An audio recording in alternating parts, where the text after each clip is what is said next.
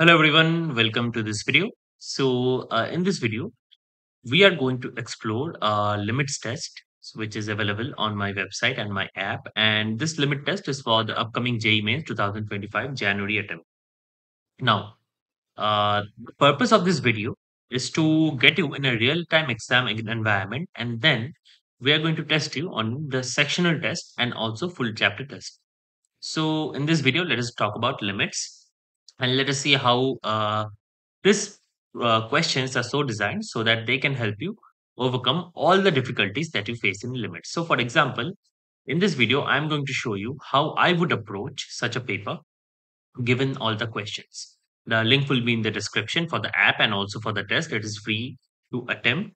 It is provided inside the Calculus Mastery course. So, this first test is basically free to attempt. Now, let's start with question number one. So, limit x tends to 0, log of 1 plus 5x squared by x e to the power 7x minus 1. Now, if you already know about the standard properties of logarithms and exponentials, you will directly identify since x is tending to 0, you simply multiply x up and down. So, you have to make this e to the power 7x minus 1 whole divided by x, and which means you will have this as x square, and then also you have to multiply a 5 up and down, right? So, this is going to be a 5 by 7, correct? So this is how this is a demo mode. So obviously, in the actual test, you won't be able to see the answers. But this is how you should solve the questions, right? So mentally, some of these questions can be solved given that you know enough about them. Okay, let's say this fx minus gx type of thing where x tends to infinity. Very important. You always rationalize this thing. So fx minus gx is this, right? You multiply with the conjugate of this, which means you multiply with root over of x square plus root over of x to the power 4 plus 1 plus x root 2 up and down. So obviously, below you got that thing where fx plus gx, and in the numerator, a square minus b square formula would be applied, right? Which means it would be x squared minus 2x squared plus root over x to the power 4 plus 1.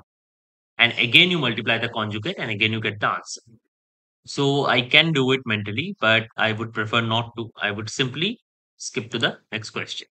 Another question, x into tan of 2x minus 2x tan x by 1 minus cos 2x whole square. This, first of all, can be done using limits by expansion very easily because the denominator, first of all, becomes kitna?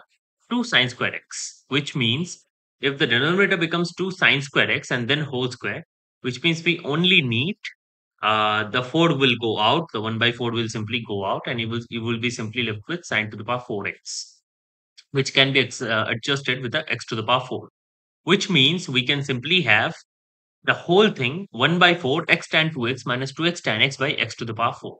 Because sine to the power 4x by x to the power 4 as x tends to 0 is 1, right? Now, therefore, this can be done using expansions. Tan x का expansion उसमें use होगा, which is x plus x cube by 3 and stuff like that.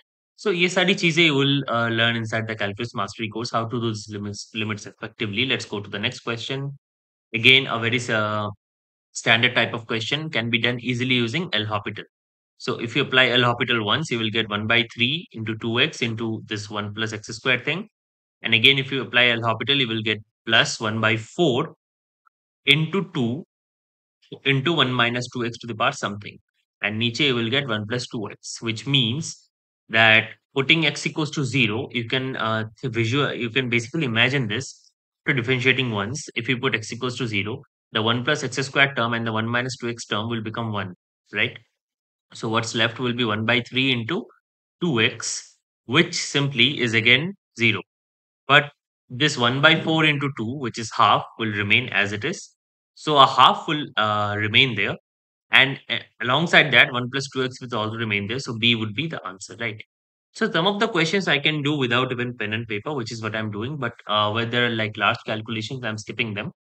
But this is in exam scenario when you have mastery over all of these topics of calculus using limits, integration, differentiation, and stuff like that.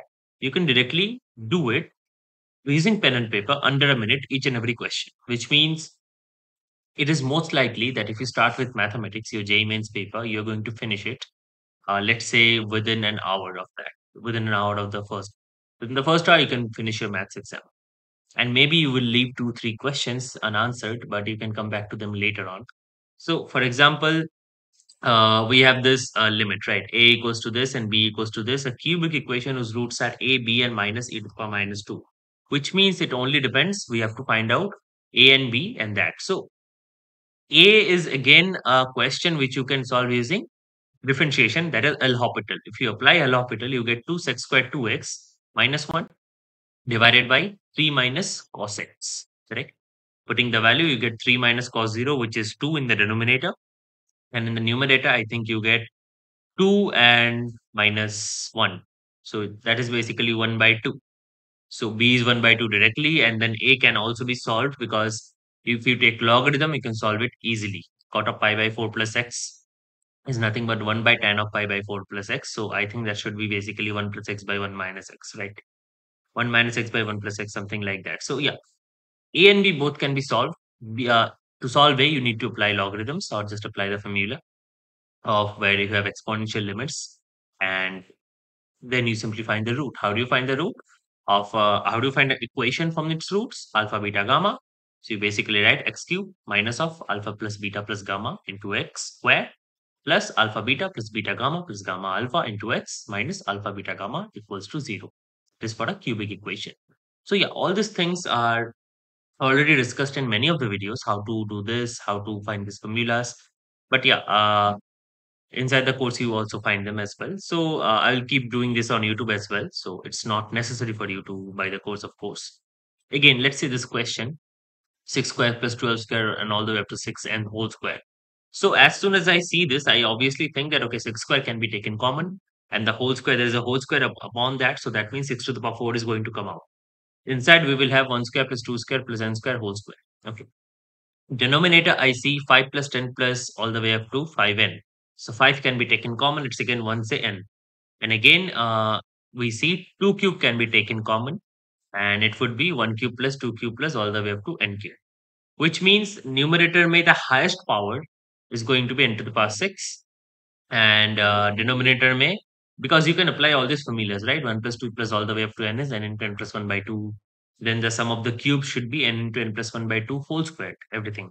And the squared voila would be n into n plus 1 into 2n plus 1 by 6. And simply divide by the highest power of n in numerator and denominator combined, whichever is the highest power, which is going to be the same quantity in the numerator and the denominator. So divide by them. Except the leading term, everything else cancels out. You're left with the constant, which is the answer. So my point is simply that people have attempted this test. I have reviewed back them with feedback. So as a student who is not even part of the course, you can still attempt that, and I can still give you the feedbacks of how the test went, how you could have done better. And in the exam itself, please understand, whenever you have these questions, try to solve them. First, try to approach them by thinking whatever I have solved is similar to this, and what is the easiest approach by simplifying them. Like, as I said, this question, do not be confused. I simply see a lot of things cancel out, and I know the general thing. Whenever limit n tends to infinity, I have to divide usually with polynomials by the highest power. So, that is the purpose of this video. I think it is served, and I wanted to introduce you to this platform as well. So, I think both purposes are served. Next video would be on quadratic equations, continuing the JEE revision, and we will slowly go up to binomial theorem and stuff like that, and also integrations. So there will also be a very integration video shortly, reviewing some of its properties and a very interesting integral as well. So thank you for watching. And if you're new to the channel, please do subscribe. Also check out the description for link of the app, link of the website. And if you have any comments or queries, please do comment. Thank you.